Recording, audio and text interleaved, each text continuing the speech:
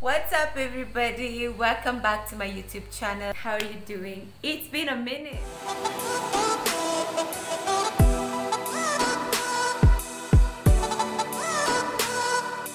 The proposal video.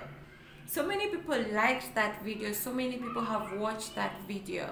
Since that particular video, I've been on such a tremendous journey, and I wanted to share with you guys some of the things that I've learned and the things that I've been learning, just so that you can know and really gauge where you are as a person. Okay, all my ladies who think that, oh my gosh, do you really think that I will be proposed to?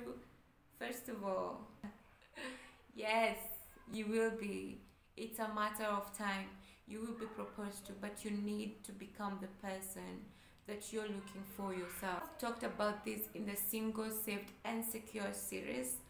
I'm sure I mentioned something similar before. And this is so important. Becoming. And the first thing that we need to know so that we can become the best versions of ourselves is that we need to surrender ourselves, our wants, our misbehavior, weaknesses, our strengths. We need to surrender all that to God. Sometimes people think wholeness is perfection. We can't achieve perfection. We are not Jesus. Or we can live under submission to God's will over our lives. And that begins a whole new journey in healing. Don't expect one day you're everything. It is a goal. We get there with time. It's not a day's journey. You can quicken and hasten it by being aligned with God. Like being very in tune with what heaven says about your life. That's when you become whole.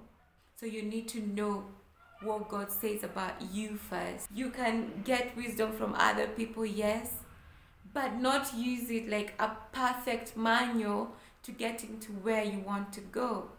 They don't know. They don't know your life. But God does. Scripture says that He foreknew us, He has ordained us, He's predestined us.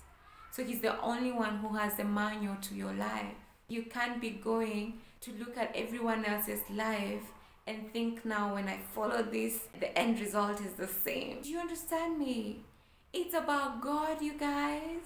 In the end, you look at Him and tell Him, God, thank you for not answering the prayers I asked you to answer. God, thank you for having my back. Thank you, Lord, for guiding my steps. Because the Bible says He orders our steps. So are you going to trust Him today? Are you going to let Him lead you today? Are you going to allow Him to come into your situation and turn it around the way He wants it, not the way you tell Him to? I'm getting in your business today just to let you know that it's well, it's working out, and to thank you. I can't thank you enough for your support. So bye guys, until next time.